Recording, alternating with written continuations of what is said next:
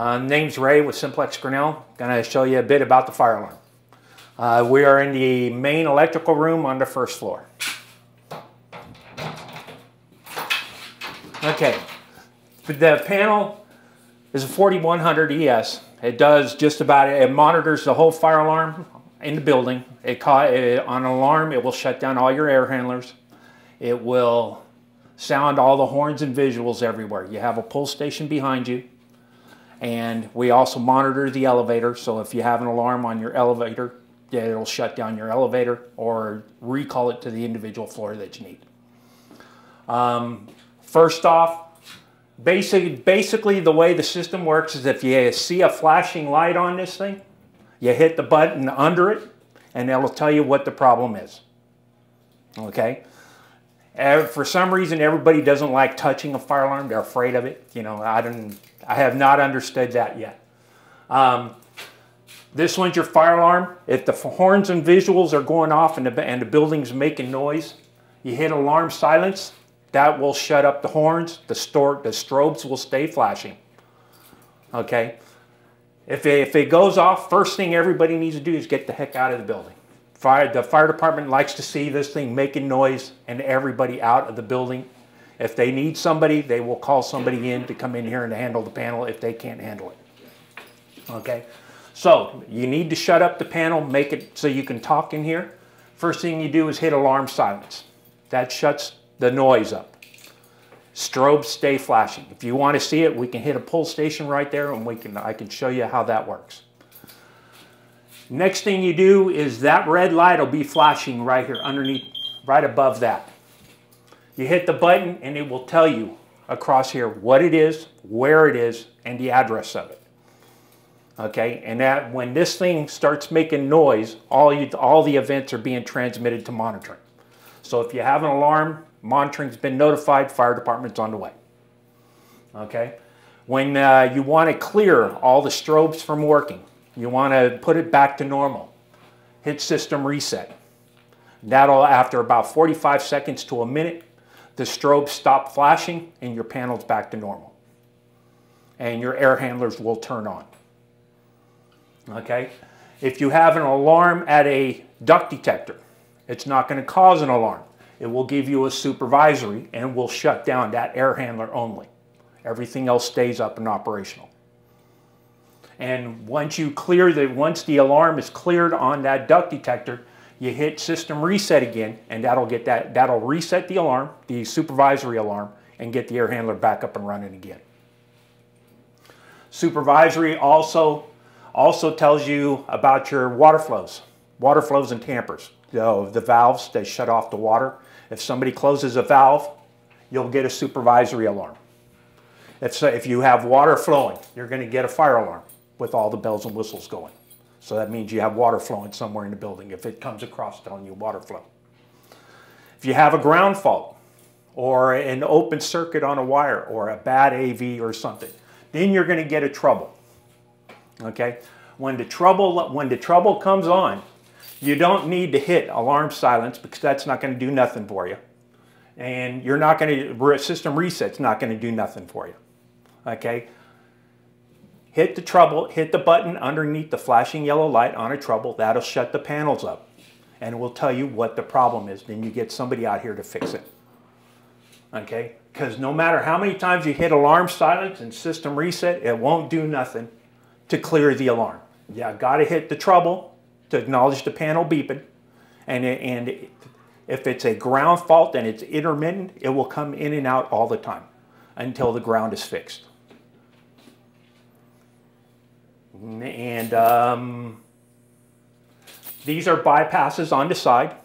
So if you want to do some stuff in the building, bypass the panel so it doesn't, if somebody's working on the system, so it doesn't make noise or anything, then you can use the bypasses on the side. You can bypass the audibles, you can bypass the visuals, elevator, and any of the control points. Control points is like your air handlers and stuff like that. Does anybody know how to log in to a level 3? Okay, you want to try it? It's easier because I can show you all day long on it and everybody seems to forget how to make it work. First thing you do, System is normal right now. First thing you're going to do to log in to level 3, you have to be at level 3 to do anything. Okay? What does level 3 mean? You're logging into the panel at level 3 to give you access to do things inside the panel. Gotcha. Okay? First thing you're going to do is hit menu. First thing comes up is change access level. Okay? Then you hit enter. Right now you're at level 1. So you're going to log in, so you'll hit number 1. Now you enter in a passcode. It's 3 number 3s. 333, enter. Your access granted. You are now level 3. Okay? Hit exit. And if you want to bypass, 1, 2, 3, 4. Everything is now bypassed. If you have an alarm on the smoke, you won't get the air handlers won't work. The elevator is bypassed, so if you hit an elevator, smoke in front of the elevator, it won't do anything. The horns won't work, and the visuals won't strobe. Okay? But if you do an alarm with this on, you need to make sure you put your monitoring on test. Because if you don't put your monitoring on test, and even though this is bypassed, monitoring is still receiving everything, and they will dispatch the fire department if they get an alarm. Okay? And you don't have to call them first to tell them that you're... You should call them first before you do anything, any kind of controlling of the panels. Okay. Okay? And then when after a while, after 15 minutes, this baby will log back out. It will go back to a level 1. Okay.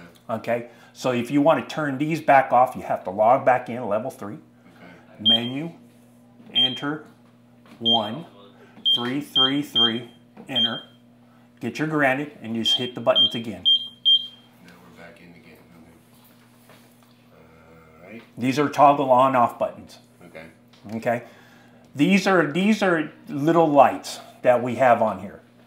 If this light is on, the panel piezo, the noisemaker on this panel, is shut up. Okay. We can get it to where we can shut up this panel so it doesn't beep. This one is for the remote enunciator up there in the stairwell. Is if the enunciator's shut up. Everything still works the same, it's just it's not going to beep. Okay. This one here is if it picks up a ground fault anywhere in the system. This light will pop on. Okay. All right? I got you. Okay. Let's say, now I'm just going to bring up a point. That's a pull station. First floor main electrical 115 pull station. That's the pull station behind you. Okay. Okay. Let's say the fire department didn't find anything wrong. Pull station false alarm and it's broken. It's stuck in, right now it's reading normal. Okay. When it's in alarm and you have the red light on, it will say fire alarm. You verify that that baby is closed. Okay, just normal, okay. and the panel won't reset. You log in level 3. You hit the button to look at that, and then you hit disable. Okay? Enter. It'll lock in a trouble telling you that that pull station is disabled. Okay? Now you can alarm silence, system reset to get the panel back to normal. So everything else will work? Everything else except for that pull station. Okay. Okay? And then if we get it fixed, then you just re-enable it and get it back online again with a new pull station. Because sometimes you have an alarm like a smoke or something floating around that you can't clear. Disable it, and we can go on from there. And you just do the same thing again. You look at the trouble and hit enable, hit enter, and it will count down. Now, see where it says enable on here? Uh-huh. If it says enable, it will enable, like usual, okay? If it says an alarm, because it will say, if you have something else wrong with it, okay. If it says an alarm, it's going to go back into alarm the moment you re-enable it. Okay. Okay, so you want to make sure you hit disable again. Right. To keep it disabled so it won't cause an alarm. That's about it. Okay. You can except for the major controlling functions here, like the logging in and the enabling and disabling of stuff, You can only do that here because this is the main panel. That's just an annunciator up there. So all you can do the normal controls from here In the stairwell. in the stairwell. Okay. But you can't control individual points. You can't do this up there. Okay. You have to be here to do all those functionalities. Okay. Okay? Upstairs by the elevators, you have call boxes. Yes. First floor. This is the other annunciator.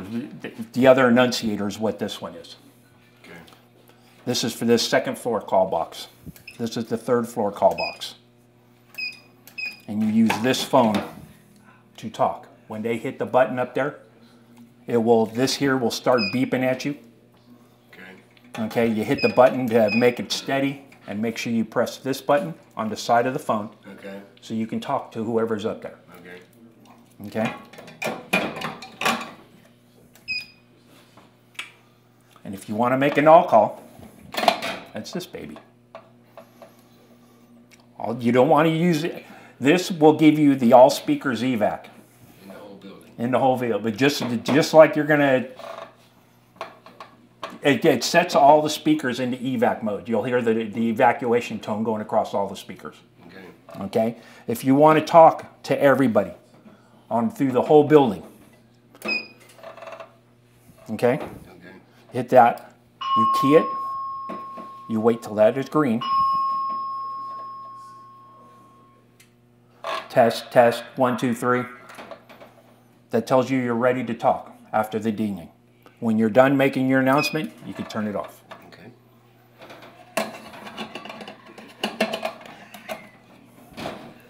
If you want to do the all speaker evac, that's all it does. Turn it off. Turn it off. Okay.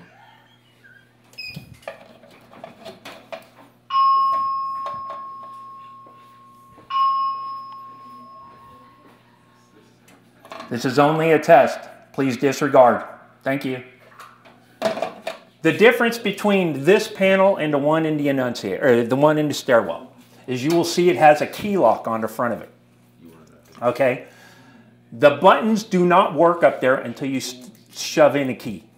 You got to have the, just like a regular pull station key, it's the same one that resets the pull stations.